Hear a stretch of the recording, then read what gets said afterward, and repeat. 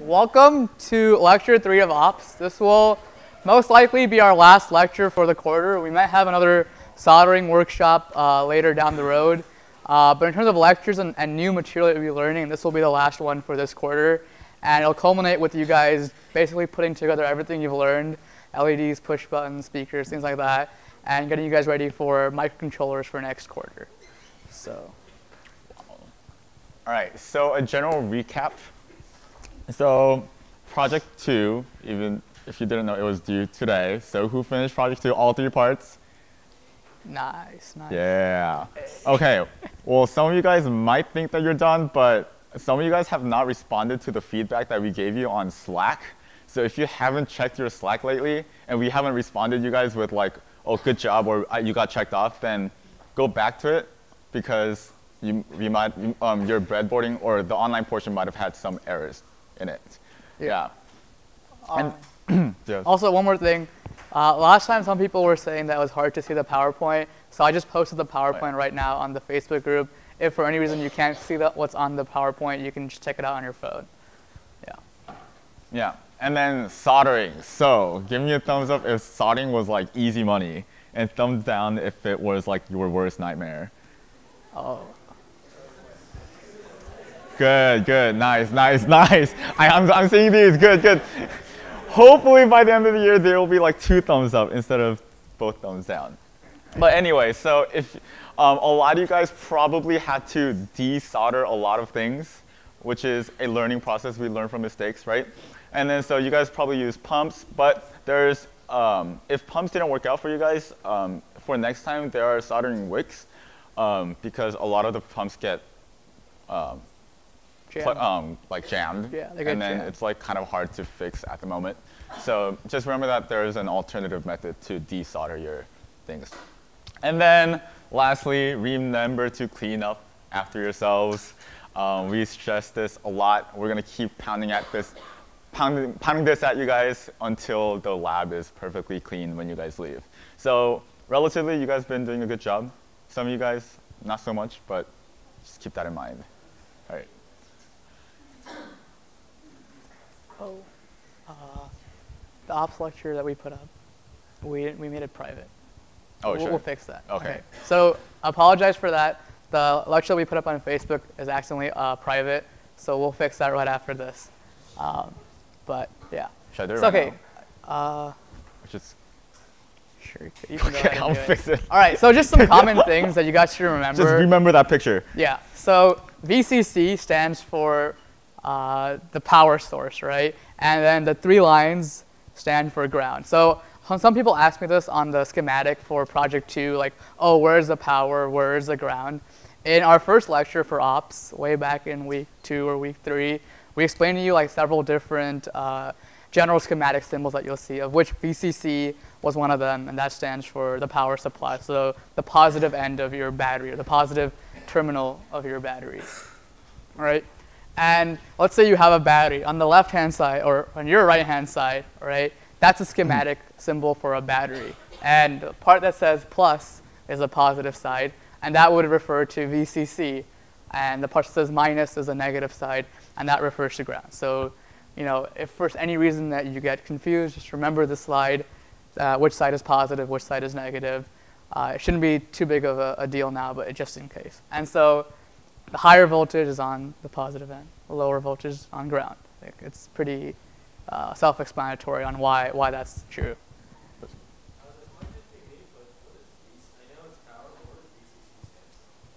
VCC stands for voltage collector, voltage common collector. Yeah, or voltage common collector. Yeah. So it's just a common place where all the voltages meet. So your power supply. All right. Any more questions? All right. Next slide. All right, so push buttons. So you guys sort of worked with this push button earlier, but just to recap, so the way a push button works is there's 4 pins, right? And then they're either connected horizontally or vertically. It's hard to tell for sure with the plain eye, but you know for sure that the diagonals will not be connected unless the button is pressed. So this next project, which will involve more than one button, 3 actually, just be really careful to keep that in mind, because you guys will be soldering, which means that if you guys solder the buttons like in the wrong orientation, then you guys will have to desolder and do all that stuff again. Yeah, and then but if you guys are really curious, there is a way to check how the push buttons are connected, and that is through the next slide. All right, so many of you guys, when you guys were soldering and you guys came up to us to ask, like, oh, what's wrong with this? We would take out a little yellow instrument and go through, try to debug your circuit, right? And that yellow instrument that we use is actually called a digital multimeter or digital multimeter, right? This one over here is black. The ones in the lab are yellowish. And the 2 most important things that you guys should remember when you guys are using it are which ports to turn the dial to and what they represent, right? So the first point, you might be looking for connectivity, right? Are 2 points that you want to be connected? Does the solder trail actually make them connected, right? For example, you want pin 8 on your, or pin 1 on your 555 timer that has to go to ground no matter what, right? Because that's the ground pin of your 555 timer. So you want to see if that pin 1 is actually connected to ground. So what you would do is you would take a digital multimeter, right? Turn the dial over to the symbol over there. It looks almost like a noise or some kind of signal pop coming out, right? And you just check with the red and black lead whether there's a connection in between those 2 points by putting the red and black lead between the 2 points that you want to check through. And if it beeps, that means that there's a connection there. If it doesn't beep, that means there's no connection there, right? And so essentially what you're going to be doing with this is checking if there's a connection where there should be a connection, or there's a connection where there shouldn't be a connection. Like, for example, if you had pin 1, which goes to ground, also somehow connect to power and ground, then you know that you have an extra solder tray somewhere that's connecting it to power. And then you have to figure out where that is by looking at what other common places are connected to power and ground that shouldn't be connected like that, and then desolder that using the pump or using the wick, right? So in the case of the push button, right, if you wanted to see which ones are connected, you could just put the red and the black terminals at 2 different points in the push button. And without pressing it, if it starts beeping, then you know that those sides are connected, all right? The next thing you want to do, the other thing that you might want to do is to check the voltage. So is there a voltage change? Is like pin 3 of your 5.5 timer, is that actually outputting a voltage after the rest of your circuit seems to be done? Like that's how many people or several people had to replace their 5.5 timers because they were broken, right? So an easy way to tell that is if there's no output voltage coming out of pin 3. And essentially, instead of turning the dial over to the signal, you turn it over to V, right? There's several different V ones. Choose whichever one seems appropriate, right? Like so we're using a 3.7 volt battery. So if you turn over the 2 volt one, you're not going to get an accurate reading. But if you turn it over to 2000 volt one or 200 volt one, that'll also give you an accurate reading. So turn it to the 20 volt one so that you can see a value between 0 and 20 volts, when in this case 3.7 volts is actually being outputted out of the 555 timer. And you do a similar thing where you put the 2 leads at 2 points on your solder or on your breadboard and check how much voltage is between those 2 points, right? And then a third thing actually that we noticed today are that some of our LEDs seem to be backwards, right? You know how we said that longer lead is positive, shorter lead is negative? And while that's generally the case for like 90 to 99% of LEDs out there, some of the LEDs in our batch have had the opposite, where shorter lead is positive and longer lead is ground. And the way that you can check for that is on the digital multimeter, there's actually a symbol for LED, right? You turn it over to that, and you put the positive end of the red terminal from the DMM to where you believe is the positive end of the LED, and the ground terminal to the ground end of the LED. If it lights up and if there's a voltage shown on the DMM, then you know you have the right polarity. And if that's not the right polarity, then you just switch it, and then keep in mind for next time that particular LED is backwards or forwards or however it is. And that way, you don't have to keep resoldering and desoldering and plugging it back in different ways when you're checking if your circuit's working or not. So those are the 3 most important things that you want to do. So while any officer will be in the lab, right, you don't necessarily need to come to us to debug now, right? you can just pick up a DMM. There's DMMs on the shelf, and you can just debug your circuit yourself. And keep in mind that you want to look for connectivity, so that's the sound signal. You want to look for voltage changes or voltage drop between 2 points. And then if you think you have a weird LED problem, then the LED symbol as well. So those are 3 symbols that you want to keep in mind. All right, so our next project is piano. Hey. Well, so basically, it will be sort of similar to that of project 1, the digital synthesizer. So can you go to the next one? Yeah, and then so it stands for Pulse Instantiated Astable Nerdy Organ, piano. And we did not come up with it. I think Arvind did. Arvind was a ops co-lead 2 years ago, and he came up with this brilliant name, so applause to him. Yes, and then so this project will be very similar to project 1, where we use the 555 timer and in the same orientation and same layout to control, to create an oscillating pattern across the speakers. But what we will do differently this time is we will be able to control the pitch and have multiple notes playing, or multiple notes you can control with the 3 buttons. And then so how we do that is with the use of a potentiometer and a couple of more resistors. All right, so this is how the schematic of project 3 will look like. As you can see, because we're using a 555 timer, a lot of the pins are the same as the first 2 projects. For example, pin 1 goes to ground, right? Pin 3 goes to the output, in which case is our speaker, just like project 1. Pin 8 goes to VCC.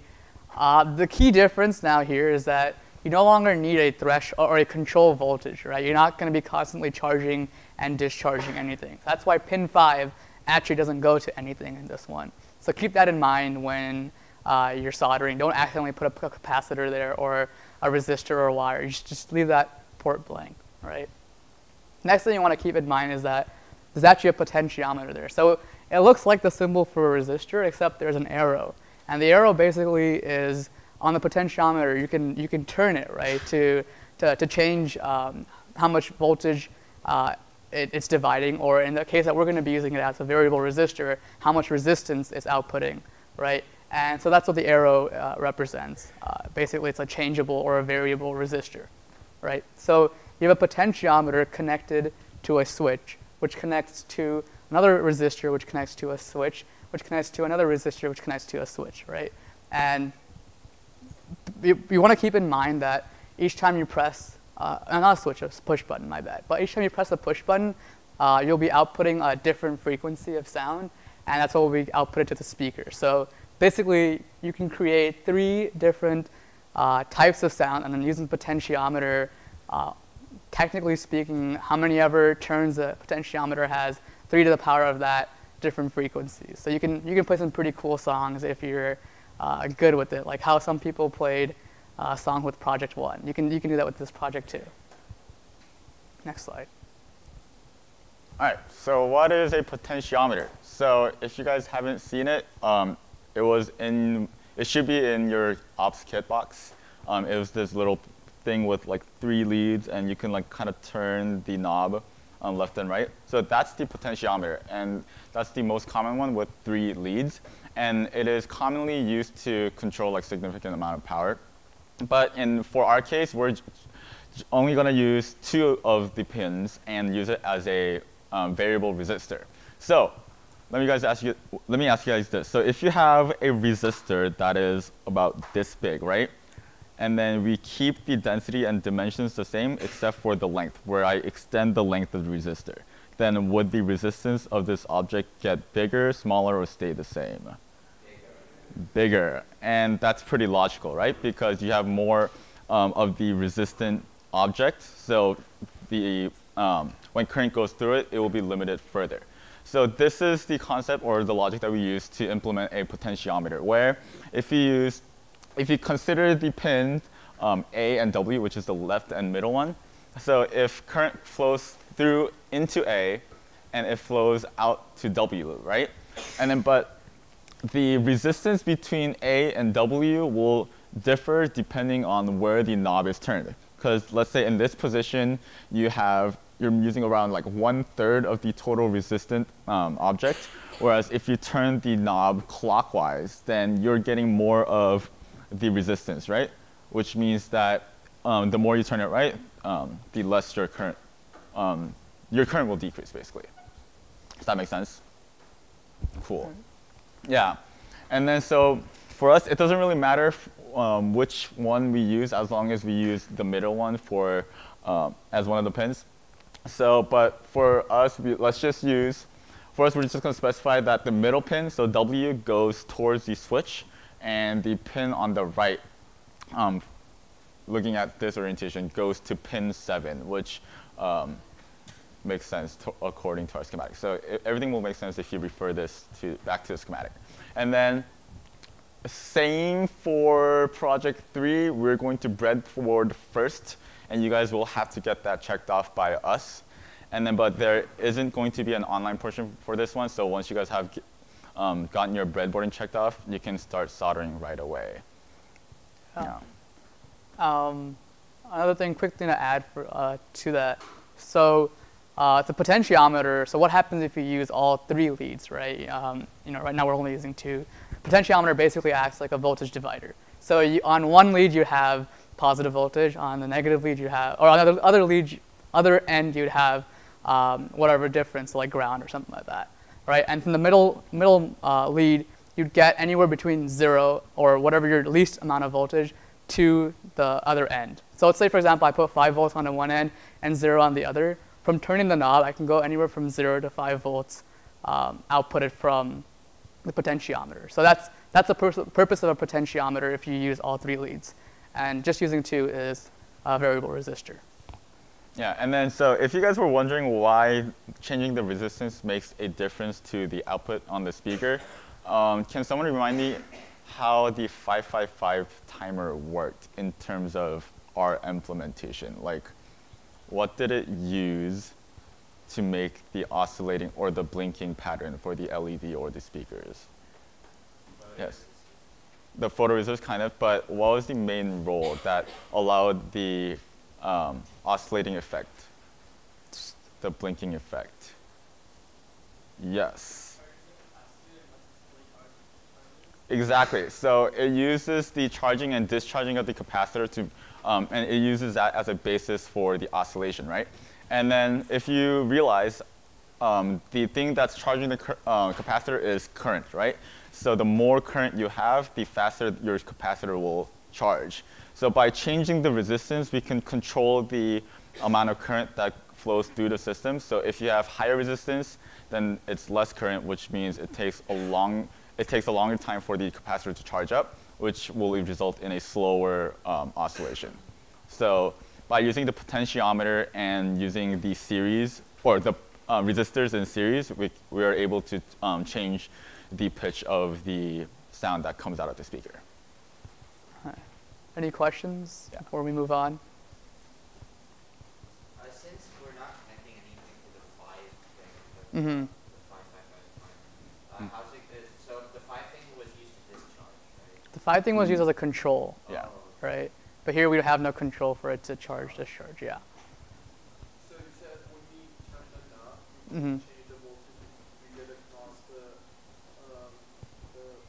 Potentiometer, if you use all 3 leads, right? The middle lead outputs the voltage that you want. So from 0 to whatever, or the difference between whatever 2 that you're outputting or inputting on the 2 ends. But since we're using it as a variable resistor, you just use the middle and any other pin, and change the amount of resistance based on how much you've turned the dial, because there's a resistive material inside of it, and it only has to travel to that and then back out.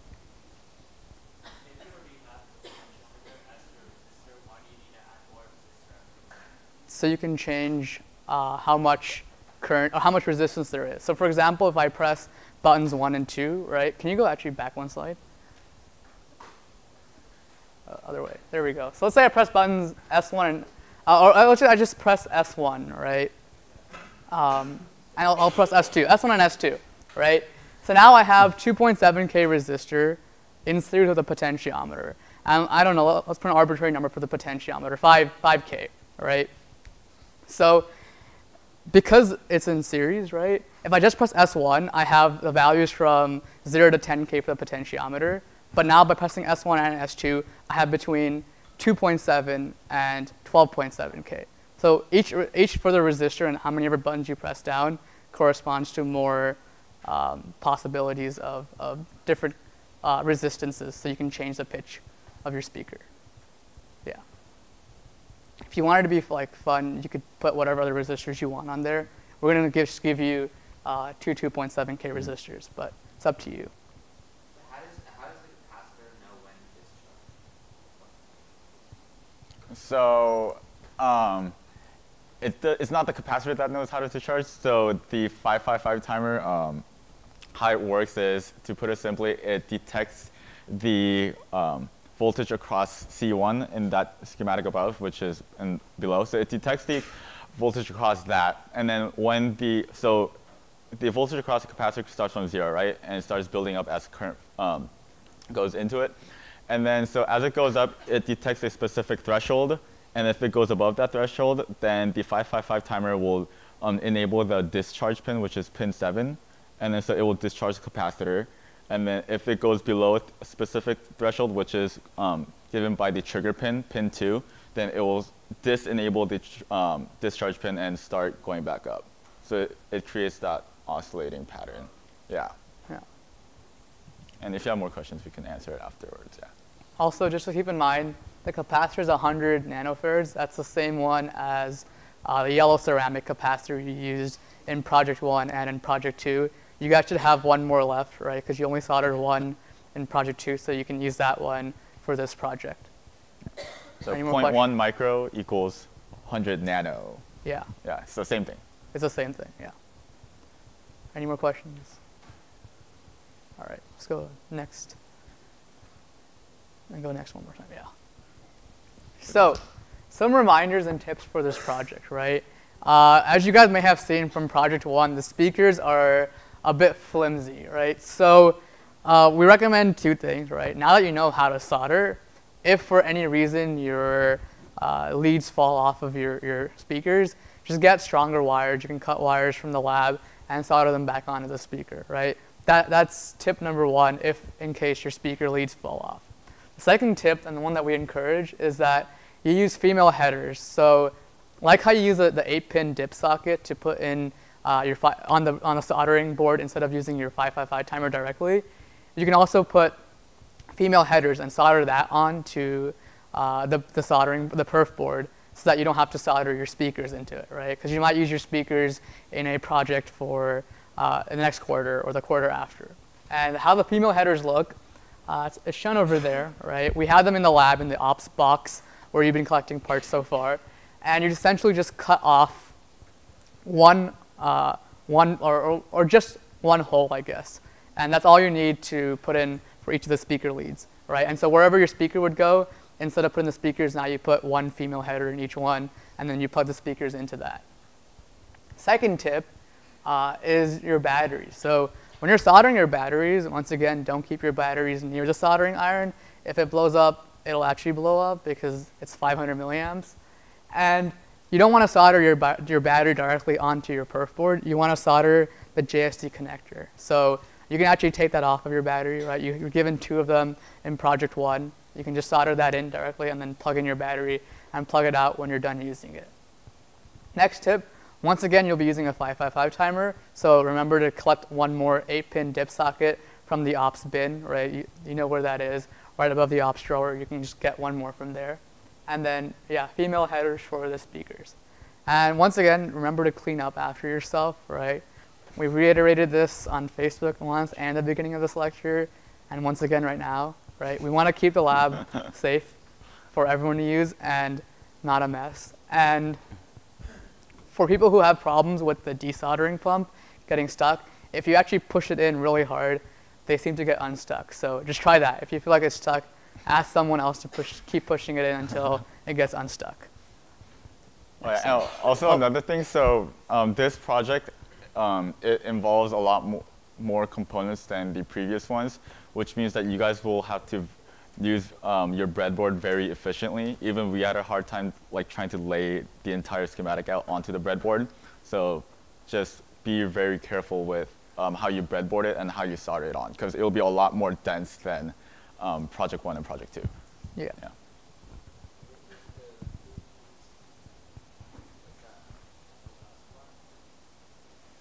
Oh, so that's like the recommend. Like you should have around like 3 pins that are cut off. So you could easily do 2, or cut 2 pins off. Because if you try to, so what happens is our female headers that are in our ops box, they come in like strips of like 8 to 16. It's like very long, pretty but you long, don't yeah. need that much, right? So, but if you try to just cut 1 pin off, then you'll probably like break only half of it off or something. Yeah. So just to make, just to be careful, like, or just to be safe, just try to cut 2 pins or 3 pins off at a time, so that you know for sure you have at least 1 pin that's working, yeah. yeah. And then when you solder, you only need to solder that 1 working pin. You don't need to worry about the other 2 or other 1. Right, and then actually you brought up a good point. So not only do you have to be careful with planning on your breadboard, but you have to be a little more careful planning on your soldering, your perf board, right? So I saw a lot of people planning it out like on a piece of paper or like their iPad, their laptop, whatever. That is a good idea, but that's also a very time-consuming idea. What I would recommend instead is to just push in your parts into the perf board, but don't solder them in, and then plan it out directly on the perf board itself. Like take a Sharpie, a pen, something else, and just draw the traces out. That way you don't have to like keep looking back at your paper before drawing it, because that's double the chance of making a mistake. You could have made a mistake on the paper, and then once again, we're copying it over to your perf board, right?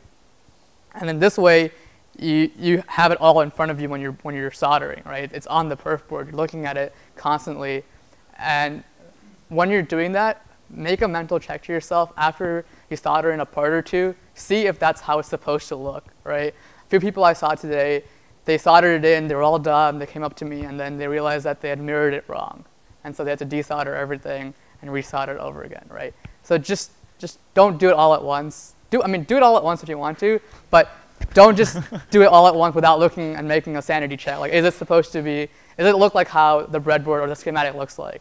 Take a picture of your breadboard before you start soldering so you know roughly how it's supposed to look like, you know, just any other thing. And make good use of like common pin. Like for example, you know that pin 1, it's going to go to ground. You know that the end of the capacitor is also going to go to ground.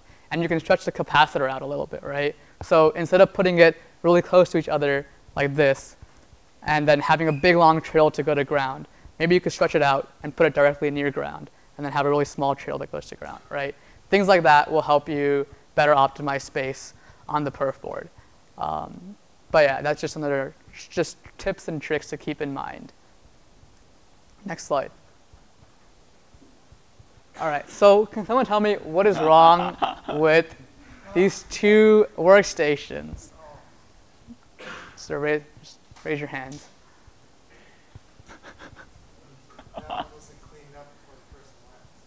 Yep. Anything in specific? It's a little hard to see. I believe so, yes. The soldering iron is turned on. There's like scraps on the table. Yeah, there's scraps on the table. Anyone else? He's answering everything. Oh, yeah. Even if they're off, is it a problem if they're plugged in? No, it's fine if they're plugged in. You just want to turn it off with the switch. Yeah. Anything else?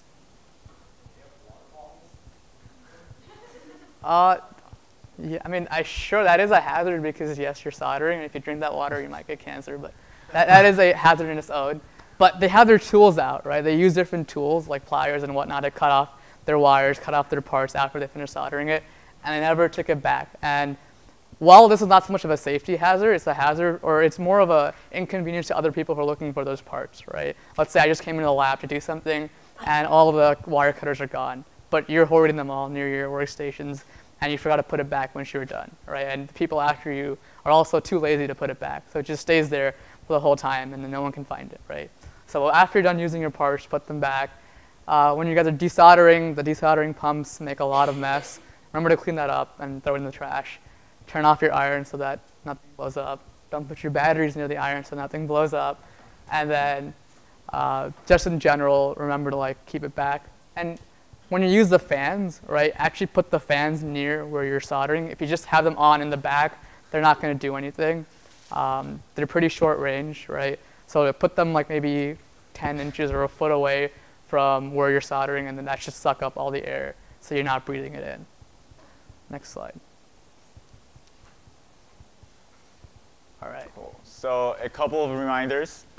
Once again, soldering, plan your solder trails very carefully, right? I know that a lot of you guys probably have realized that desoldering is a pain in the ass, so plan it very carefully. Have patience. Not everyone is good at it from the start. Some of you guys are, which I was pretty impressed by, but I was very crappy at soldering too, but it just takes time and practice, so bear with it. Yes. And then, so for the online portion that you guys have for project 2, please check back on Slack to see that you guys have been checked off. Yes. Yeah. And then if you guys have any questions related to projects, ask on Piazza. Recently we've seen a couple of pretty good questions. So if you guys have questions that concern anything, just refer to Piazza, and then if that wasn't asked already, then ask away. And then, so if you guys were in the lab either yesterday or today, you guys will probably have realized that it is very crowded. It was very lit. And then, so like today, literally like an hour ago, I saw like 2 girls, are you guys here? Like they were like sitting outside to work on their breadboarding. So you guys will, yeah, so it gets really crowded. So try not to procrastinate on your projects, do them early. Come in when there's fewer people in the lab so that you guys will have more attention by the officers and more space to work with. Yeah, like for example, you guys are pretty lucky that this week there's nothing for advanced projects or micromouse for soldering, right? So those stations were pretty much open just for you. But for this project, if you don't come in early enough, they might just be full. You'll just be waiting there for hours and hours. And those projects take a long time to solder, more than like an hour or 2 hours that it takes for the ops projects. So, make sure to come on weekends if you can, or just as early as you can. If you have an hour, breadboard in the hour. Next hour you're free. Finish half your soldering. Next hour you're free. Just finish the rest of it off.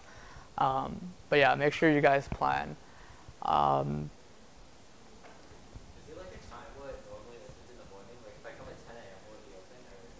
So if you look at the lab hours, those hours for sure, it's guaranteed to be open. So it's 10 a.m., yes. 10 a.m. is a guarantee that it'll be open, up to 6 p.m. every day. That is a guarantee. Now, some officers can choose to stay after if they have their own project that they're working on, or you want to hold a work session or something.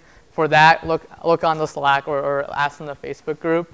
But yeah, 10 to 6 guaranteed every day on weekdays. On weekends, there's like a 90 to 99% chance that the lab will be open. Just ask and someone should respond to you. But yeah, so you have a lot of different times that you can choose to come in, and you can spread out your work so you're not doing one giant chunk of 6 or 8 hours of work. Next slide. Right. So some last reminders, right? Or some policy reminders, right? So we haven't really seen this to be too much of a problem, but if it does start to become a problem, the first time you leave a workstation messy, you're going to get a warning. And every time after that, there'll be $15 off of your deposit. And we'll let you know that you've been marked off for that so you know who you are, right? And just remember, clean up. It's not that hard to do. It takes 30 seconds to a minute max after you finish soldering or breadboarding or cutting your wires or whatever it is that you're doing in the lab, right?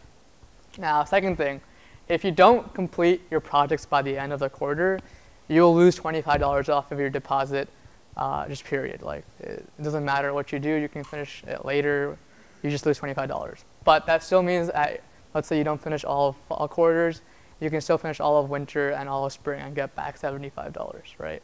Once again, we don't want to hold your money.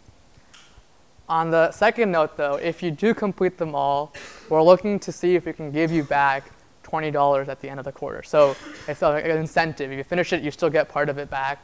But if you don't finish it, then you don't get a bigger chunk of it back. But we'll let you guys know and keep you guys updated if we end up doing that option. Yeah. Any questions? Okay, so basically, if you don't finish your projects, you will lose $25 off of your deposit by the end of the quarter. Yeah. So all the projects were like. So we're looking into this, right? It hasn't really been done before, but if you finish all of your projects for that quarter, you get $20 back off of your $100. So you get 20, 40, and then the 60 at the end of the year. So you end up getting all of your money back. It's just staggered, right? So you have a reason to finish it. You still get part of it back, right? At the end of the quarter, yeah. So like, if you finish all of it this quarter, like first week of next quarter, we'll give you back $20. Like Venmo, check, cash, however we decided to, if we decide to go through with that. We're still talking with the project manager and the treasurer if that's possible, if that's feasible logistically, or we might just give you back the 100 at the end of the year, like how it's usually been done in the past. Yeah. Question? Wait, during finals week? No. Oh, like week of finals? No. Why? Oh. Do them before. Yeah, do them before. Right. Like, especially like, I know most of you guys are freshmen, third year transfers, right? Week 7, week 8 midterms, week 9, that's like your chill week after all your midterms. Just finish it off then. Or we'll finish it off, I guess next week is 7th week. Never mind, don't worry about that. Yeah, 9th week, 10th week, early 10th week. That's when you guys might be more free. Finish it off then. Just get it done with. Don't worry about it until after finals. I can guarantee that once finals are done, you don't want to stay at school any longer. You want to go back home, go relax. Especially with a 4-week winter break, I definitely don't want to stay here after finals. I want to go back home and relax. So finish it off early. Next slide. All right. So we've decided to extend the Project 2 due date, right? Some of you still haven't finished yet, so now it will be due at 4 p.m. next Tuesday. But remember, if you guys wait until 4 p.m. next Tuesday, I guarantee you that the soldering stations will be full and you'll be even more late, right? So this is just like in case you didn't finish it. Second thing, we have an Ultimate Frisbee social next Friday, right? It'll be on the IM field. Yes. IM field, right? So that's the field across Poly. Come out to it, come meet new IEEE members, people in other projects, things like that, and we'll enjoy some fun Ultimate Frisbee. And then Project 3 due date is to be decided still. It'll most likely be due the Monday of week 10 or right before Thanksgiving break. So we're still deciding on that, which one we feel that more people will be able to finish within that time frame. But just expect it to be around that time. So we don't want you to working on it after Monday of week 10. We want you to focus on your finals, focus on your studies, things like that. I believe it's The week. 29th of November. I mean, you can check. Just look forward 3 weeks from now or 4 weeks from now, and that's Monday of week 10, right? But yeah, don't work on ops. Work on your finals that late in the period or in the quarter. And then finally, Yes. So we have a Snapchat, IEEE Ops. So this was designed with the intent that, so we noticed that some of you guys don't really completely read your emails or Facebook posts, right? And I feel like all you guys read are like Snapchat stories or like memes. So we designed this as a reminder for you guys for any updates or just any cool things that are going in ops. So like maybe like embarrassing solder shows that your friend did or something. So this is not mandatory, but if you want, please do follow IEEE Ops. Take a photo or something. Yep. What? Oh, we'll be posting like reminders, like good things, bad things, funny things in the lab, someone sleeping, things like that. Wait, what? Will we read your snaps? Maybe. Probably. I mean, We might screenshot it too. yeah, we might screenshot it. So just yeah. What? Do we do streaks? No, we're not doing streaks. I don't know, dude. It's too early, but yeah. Oh, yeah, It'll be yeah. fun. It'll be something Yeah. interesting. And then lastly, so for the Ultimate Frisbee social, so the events coordinator made a special request to tell you guys that there is a Google form of interest. So there's an event on Facebook that you guys can find. I will share it with you guys in the Ops Facebook group like pretty soon. But yeah, if you're interested, then just fill that out. And then let's try to get an Ops team going for Ultimate Frisbee. That'd be pretty cool. All right. And then, I'd be down. All right. Any final questions before we finish lecture 3? All right. I think next slide. I think that's it. Yeah, you guys are good to go.